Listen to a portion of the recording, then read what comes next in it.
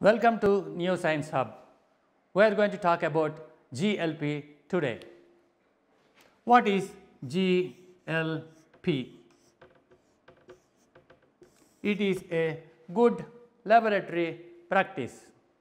GLP is a part of GMP. The manufacturing activities of pharmaceuticals is totally supported by the good laboratory practices. Let us go in detail on how the good laboratory practices are complied with. Let us see the salient features of good laboratory practices. GLP consists of two major parts. One is the good documentation practices, and the second one is good record keeping practices. Let us see how a good documentation practices can be achieved. The very important point here is each procedure or each test method should have a detailed procedure, and it should be based on a guideline like a pharmacopoeia or any in-house test method. The specification should have a detailed all details of the test parameters in that, and with a reference to the test method and the requirements for pass fail conditions should be there. So, all the SOPs should have a detailed information that is extracted from the pharmacopoeia or any other thing should be there. Then once you make the documentation, you have to follow exactly the procedures or test method written in the document, and you have to exactly do the record keeping of the information whatever you are generating. Now, in GLP there are three important points. One is good documentation practices. Number two is execution as per procedure. Number three is record. These are all the three important things you have to do. When you are talking about good documentation practice, it is very important that all the test methods should be conspicuously written in a format with test number, test description and the specification, and also there should be a reference to the test method that is being used. These are all the things that are required for good documentation practice. The procedure written should be in an imperative style and in a mandatory style. You may refer Hydraulics Volume 4 Part 1 Section 4.4 to get exact details on how a procedure is made, how work instruction is made, how general systems are made in that particular one. Then exactly you have to read those procedures, understand the procedures and execute exactly as per the procedure given and as per the procedure prescription. And whatever prescription is there, you have to record everything with honesty and sincerity. There should not be any data integrity issues on these things. The same GDP information can be obtained from ICH Q7, Section 6.6, Section 11 and Section 12. You can also refer 21 CFR Part 211, Subpart I, Section 211.160 to 170 and Subpart J 180 to 198. When we are writing a test procedure, it is very important to see that the all information that is referred in the pharmacopoeia should be captured in a nice fashion. The pharmacopoeial text are not user friendly. You have to make text in a nice fashion to meet your benchtop requirements. So, what you should do is you have to extract the information from that in an imperative style, in a mandatory style to suit your benchtop working. So, while making the STP test procedure, it is very important that to have some provision for writing the numerical numbers that are generated during the analysis. This is very important. Your pharmacopoeial monograph does not give this many details. It is only half page or 3/4 of a page. But if you write the details in a big way, you will get at least half a dozen pages for each STP. There should be definitely a provision for recording all the data. Coming to the recording of information. Recording of information should not be done on any scrap paper or any loose paper or any uncontrolled papers. It is very important that all the registers that are used as books or as log books in QC lab should be numbered, and it should be issued by issuing authority. Generally it will be the QA department.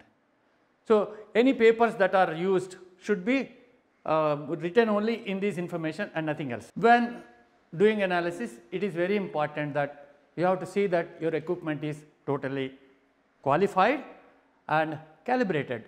Let us see little bit more on qualification and calibration of your equipment. The qualification of the equipment include 1. The design qualification, 2. The installation qualification, 3. The operation qualification, and the 4. The performance qualification. All these aspects have to be completed when you are using the equipment for routine use. The DQ tells about how the equipment is designed, and it should be approved before going for installation qualification. When using the equipment in the laboratory, it is a basic requirement that your equipment should be qualified. How do we qualify? The first thing is design qualification. You have to select the suitable design that is used for your analysis. The next part of the qualification is installation qualification.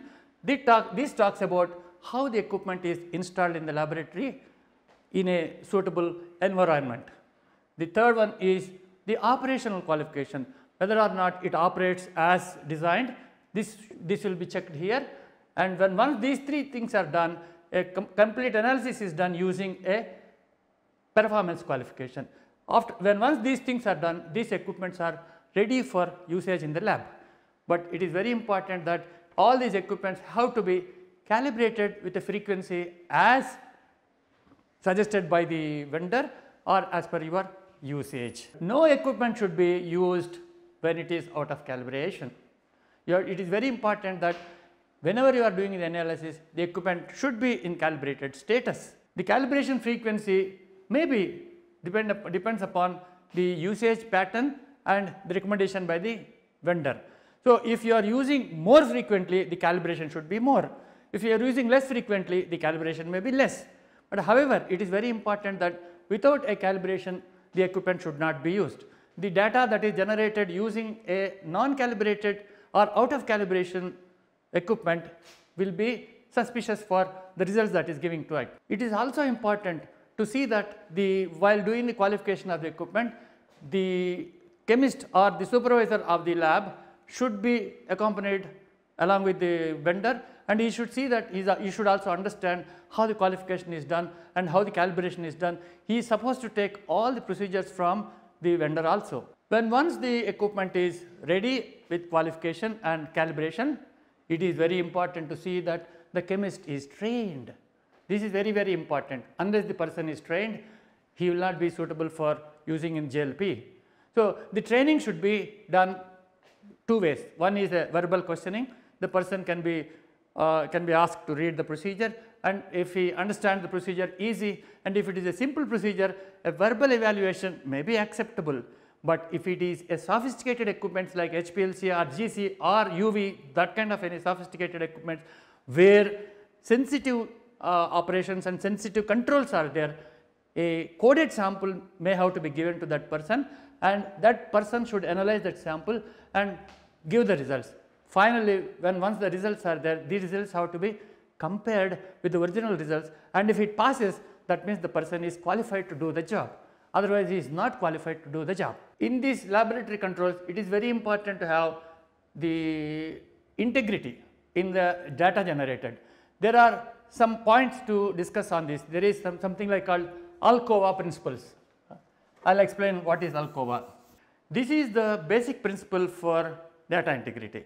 Let us understand these words individually. While recording the data, it is important to see that you follow the Kuppa principles. Let us understand Kuppa. What is Kuppa? ALCOA. A in this is attributable. Attributable, that means who has done the analysis or who has done the operation. This is called attributable. It is the test is attributed to the person who has done the analysis.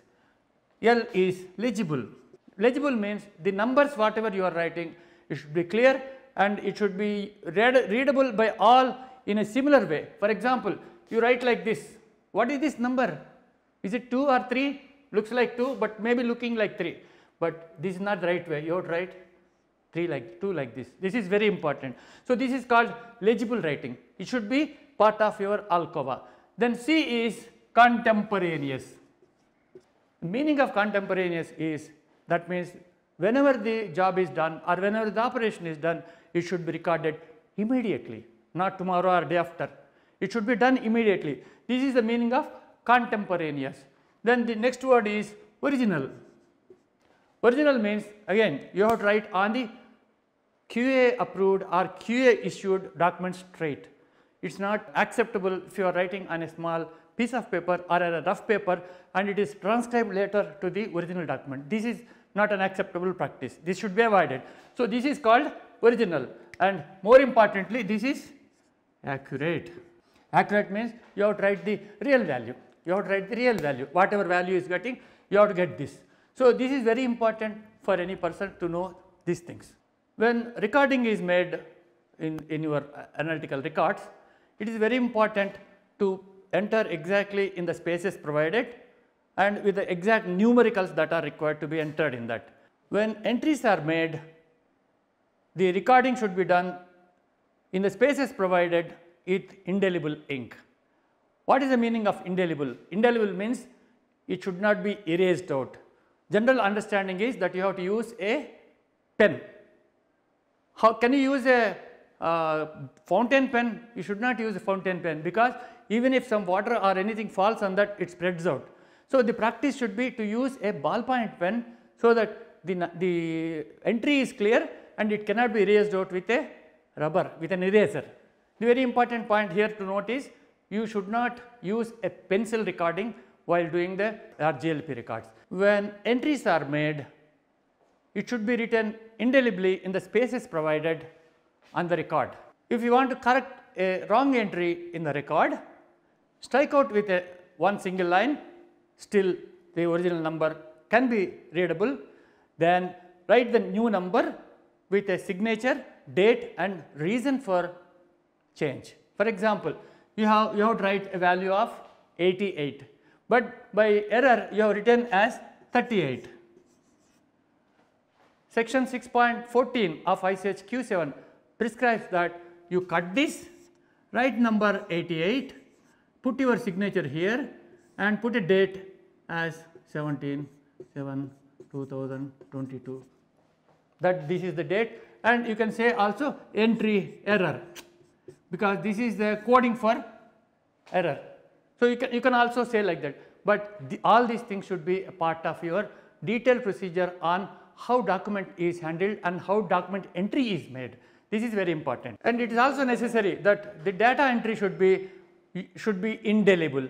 The meaning of indelible is you have to use a ballpoint pen so that it cannot be erased out. You should never use a pencil.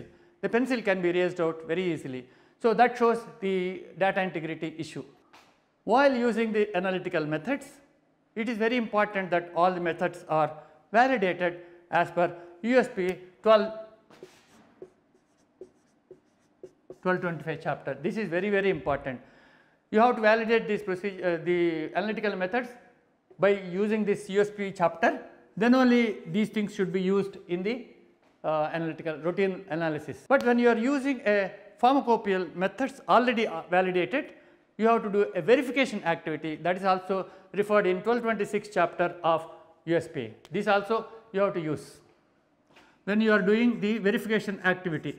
Verification activity is nothing but a limited validation of the method, that is the suitability of that particular method within your lab. This is very important. This has to be done for each and every test that is being practiced from pharmacopoeia to your routine lab. This you have to do first time, not always. When there is a failure in analytical work, you should never close that, or you should never hide that. There is a requirement to do a OOS. OIS means out of specification investigation. There are guidelines to investigate these things. There are two types of investigations, that is phase 1, that is to rule out that there is no error, or if there is an error in lab, that should be corrected. So, the phase 1 is totally dependent on the laboratory investigation, and phase 2 investigation is a complete investigation, a detailed investigation where the production records and other things are also checked to confirm that there is a failure of the batch, then only any further action should be taken on the disposal of the product. Similarly, when there is a deviation in any of the procedures in your lab, there should be a procedure to handle the deviation controls, deviation reporting. In this procedure, you have to describe what is the deviation and what are the reasons for that, and how the deviation is handled, how it is investigated, and how it is closed out to the satisfaction in a scientific way. This is very important. Another very important point here is when there are changes in the analytical procedures or in any systems or any equipments are also there, then there is a requirement to have a change control procedure. Change control procedure. In this also, the change control procedure should be described in detail. What is the present system, what is the proposed change you are making, what is the impact on the analysis or on the other equipment, and what are the results and a follow up action after the change, that everything is good in this change. So, these are all very important points that should be taken care in the lab also. The next item in GLP is to have a good certificate of analysis. How a certificate of analysis should be? The certificate of analysis should have the details of the product. If any code is there, the code number also should be given. The unique batch number should be given. There should be a provision to have manufacturing date. There should be a provision to have expiry date, the quantity, the date of release, and finally you should have all the tests, test 1, the test number, what is the test, what is the acceptance criteria, what are the results. When once everything is done in the certificate of analysis, and if all results are within the requirement, you can say the batch conforms and authorized person should sign that on that. The same information should be supplied to the vendor also, the customer also, whoever takes our material, you have to give the certificate to them. Another very important point is the certificate of analysis. Certificate of analysis comes when the product is completely analyzed, when the data is available, all the data has to be checked, reviewed once again for its compliance, and then jot down in the form of a certificate of analysis. The certificate of analysis contains the details of the product, name of the product, a code, the batch number, the batch quantity, the date of release, and sometimes you have to give the storage conditions and packaging conditions also. In the certificate of analysis format, you have serial number, name of the test, specification, and results obtained. So, when once all these things are jotted down, you have to review whether or not the results are passing with the specifications, and if it passes, you tick off the confirms and it should be signed off by authorized persons. It is very important to see that only authorized persons are handling the certificate of analysis, and the access controls for making the certificate of analysis also should be clearly mentioned in your system of preparing the certificate of analysis. One more important point for the GLP is to carry out stability studies. Stability studies are carried out to establish the shelf life of the product. There are guidelines like NSH Q1A R2 for carrying out the study, and Q1E guide for evaluation of the shelf life. Based on the data from accelerated and long term data, the shelf life is assigned to the product. This is important to establish the shelf life of the product or expiry date of the product. Mostly the APIs are given retest, whereas the drug products are given expiry period. The difference between retest and expiry period is, retest period is when once the retest period is complete, it can be retested, and if it passes to specification, it can be extended by another term. Whereas expiry date means Beyond that, the product is not supposed to be used. To sum up, all the discussions we made now on the GLP are very important, and everything depends on the honesty and integrity of the people who are working in the lab, because the manufacturing results and the manufacturing totally depends on the very heart of the QC. If the QC is strong, the manufacturing procedures will be good and the results obtained also good. So, make sure that the integrity is maintained and you follow all GLP systems and procedures throughout the manufacturing. Thanks for watching. Hope you enjoyed the session. For any query, please send it to info@neosciencehub.com.